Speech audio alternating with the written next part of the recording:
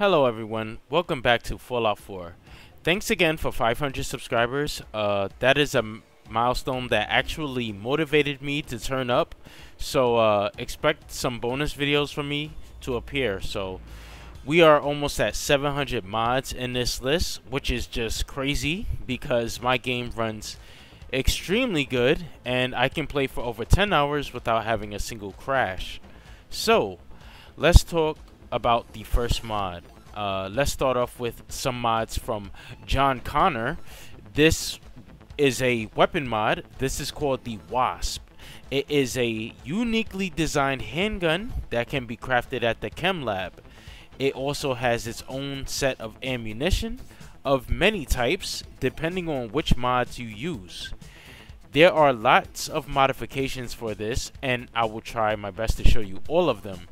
So depending on which mods you add, it can have a motor with vibrations, and if you're using, controller, you can feel that. So I like the look of this gun, especially when you add the long barrel to it. It also has some scope options, but I actually hate scopes on pistols unless it has the small lens with the dot. But sadly, that option was not available on this weapon, and this gun did not give me any problems or any errors or crashes. I was able to fire and reload. I was able to make the ammo just fine. I had no issues. The only small problem that I had with this mod was that the projectile does not line up with the cursor.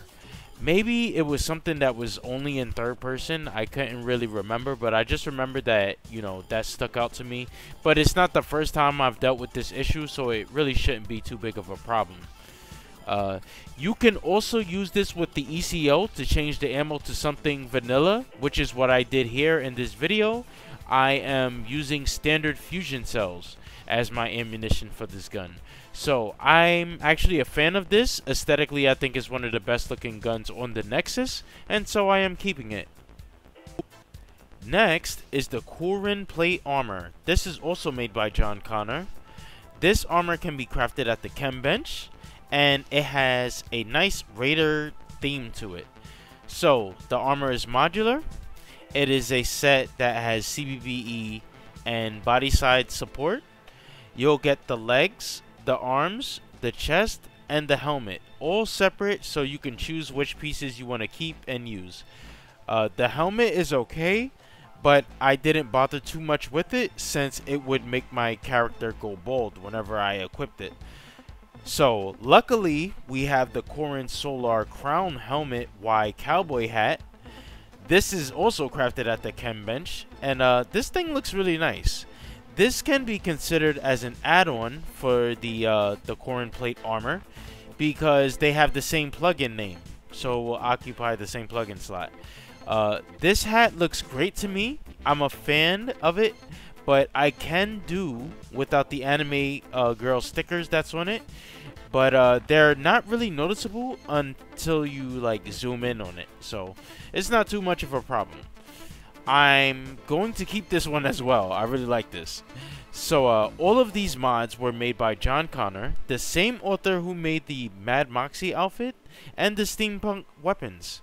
So thank you to them for all of these really cool mods that I've been showcasing lately. I have just been loving them, and I'm keeping all of them. So next up is the pink Hello Kitty minigun replacer by Enemy Sniper.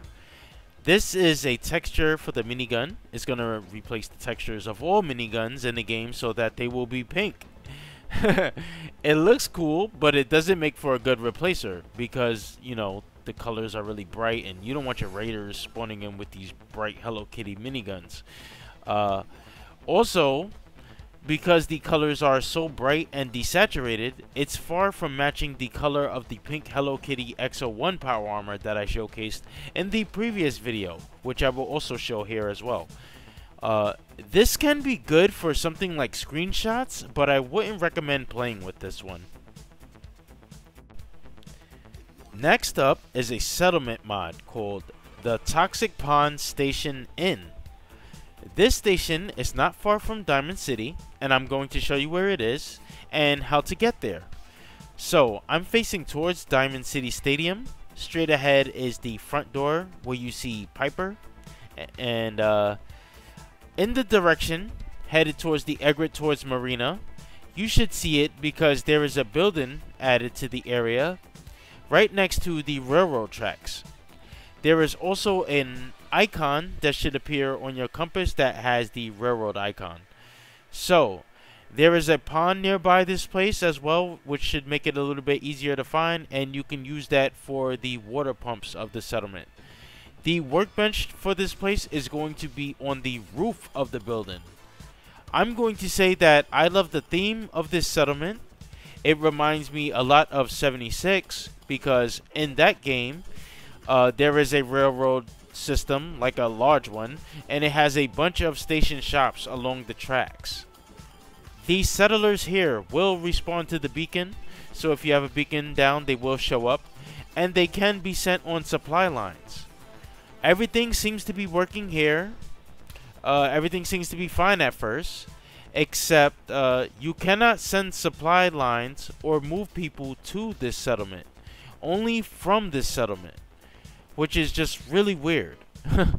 At first I thought, okay, I can hold the L, you know, it doesn't matter that I can't send settlers to this place or send supply lines to this place. If I can send them from there, that's fine. I'll just use the settlers that respond to the beacon and assign them to the shops and all the resources nearby. But what killed this mod for me the most was that in the diner area, the diner seats, they not only could you not scrap them, but you, the player character, cannot interact with them. So you could not even sit in them. So this hurts me because I was really hyped for this mod. And it's just sad because I'm sadly going to have to pass on it for now. I sent the PM to the author, but I'm not going to get my hopes up. I will say that overall it was really good, and I may end up coming back and just downloading this mod anyway. But it was just really annoying not being able to scrap or use the diner seats. This also makes me want to, it just also further motivates me to want to learn Fallout 4's creation kit, because I am familiar with Skyrim and Fallout 3's creation kit. I have made mods for both of those games, so you know, Fallout 4 just shouldn't be too different. Problems like this just motivate me because I really want to use this mod. Sadly, I just had to pass on it for now.